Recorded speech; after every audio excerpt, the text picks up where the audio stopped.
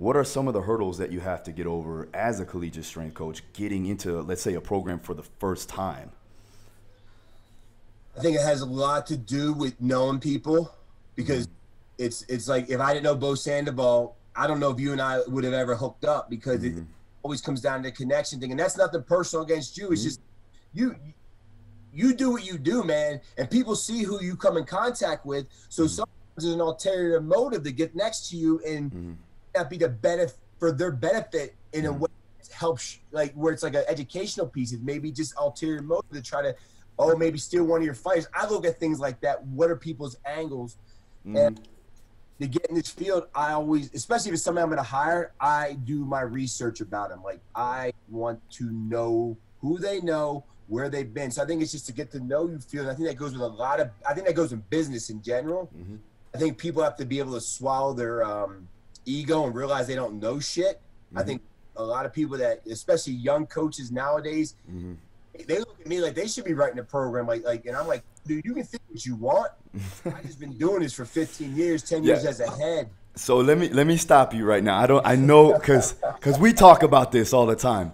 And what did I say to you? I said, well, is it working? And you say, oh, we've been successful. I said, then don't change it. I said, you got it, right? You've proven that this is working for you. Let's not fix what's not broken. My bad. Keep going. Sorry about that. No, and it's I want people that are going to help understand the culture I'm trying to build, because culture is key with anything you do. I think it's probably key with your fighters, having the right people around them. I think it's key with my athletes, having the right people around. So people that intern for me, we go through, like, it's probably overkill, but if we have, let's say you have 25 people apply for the internship, thorough background on you. We vet you as if we're going to hire you full time, because we like to take 10 interns just to have more hands on deck. But at the same time, if we get one, I'm fine with that too, because you're the right one.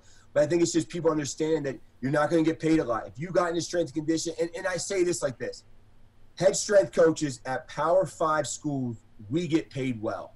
We get paid well, and we are blessed. And I say we're blessed because sometimes people don't understand it's a blessing to be here, because we could be, if I get fired today, University of Colorado football program will go on. They will lift weights. It doesn't matter who's in charge at the end of the day. But we get paid a good salary. But starting out, you don't. Like I said, I made $300 as a restricted earnings coach. My full-time job at Kansas, I made $32,500. Man, when I made $32,500, man, we was going to Sizzler that night.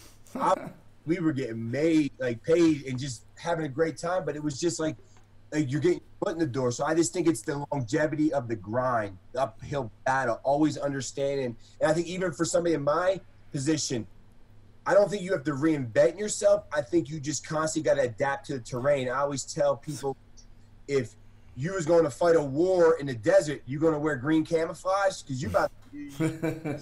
That's good. I like that. Yeah, I mean, adaptability is key.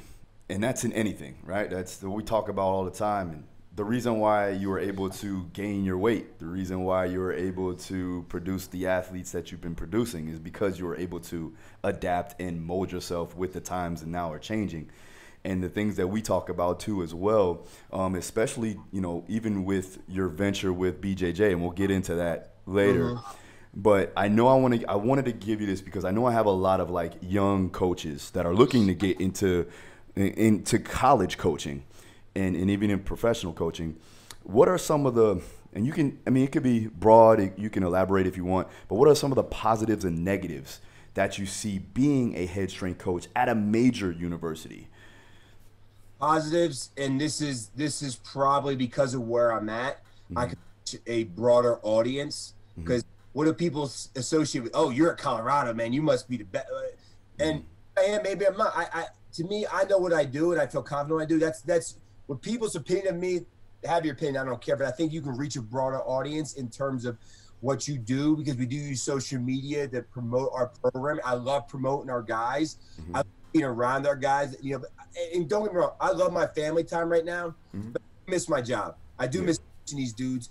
And I always tell them, especially we are like having virtual visits like we were talking about before we got on with our recruiting, I tell my kids, I don't care about the weight you lift. I don't care about the sets and reps because I coach people, not weights. And that's the biggest thing because Donald Brown, he's a running back that was when I was assistant at Connecticut. Him and I, about 20 years later, still stay in touch. The dude's mad. He played in the league. He was a first-round draft pick by the Cardinals. Humble dude, one of the probably hardest working dudes I've ever met. And this is a dude coming up through college. I would tell him just to motivate him, you'll never play in the NFL. You don't work hard enough. Like, these things we got to do. And that dude was like, let me put it this way. His senior season, that dude lived 4 times a week during the season because he felt it made him a better, and he led the nation in rushing that year. Yeah. So that's the biggest positive, having an impact, because some of these kids come from shit, man. Yeah. You want to know, like, people talk about, oh, that ain't a tough dude. And I kind of like shrug at it like, okay, so how do you define toughness? Mm-hmm. Because maybe the kid's not used to your weightlifting environment and he quit and he's not used to it. But the same dude sleeps on a dirt floor and doesn't have food and he sleep for dinner. But you just said he's not tough, or the or father's struggling with a drug addiction and they're helping raise their younger sibling. But you said he's not tough. So toughness is a broad spectrum, in my opinion. Oh yeah. So and to me, that's just the positive. The negatives, it's just not for long, man. When you get people being a place, it's just things can happen that are out of your control, and we've seen across college football. I'm not going to front on that. Like, we've seen people make bad decisions at all realms of the organization, and it affects everybody. Yeah. So it's just, I think that's where you have to have a good, solid foundation in a network of people that you have an inner circle. And I keep my circle very, very small, very small. Like I don't converse with a lot of people, but the ones I do converse with, I respect their grind. I respect what they do. And I believe in my hearts of hearts, they're in it for the right reasons. And not saying I've never been fooled, but majority of the time, I think I can read people and that they're in it for the right reasons. And that's why I want to surround myself with people that are smarter than me. But like I said, the only negative early is just not for long. That's it. I mean, even now, I'm not coaching my athletes, but guess what? Some people may look at that and they go, oh, woe is me, I'm Zooming, this and that. You know what, bro? You got a job. Shut the fuck up. Be blessed and know that you still have a job, because there's some people that got laid off during this pandemic, and but they don't know how they're going to pay their bills. Yeah. I have a job, man. I get to talk to my athletes still, so that's just the way I look at it. Sorry to go on a little tangent there. No, you're good. You're good. That's what I wanted. That's what I wanted, Drew. See what I'm saying?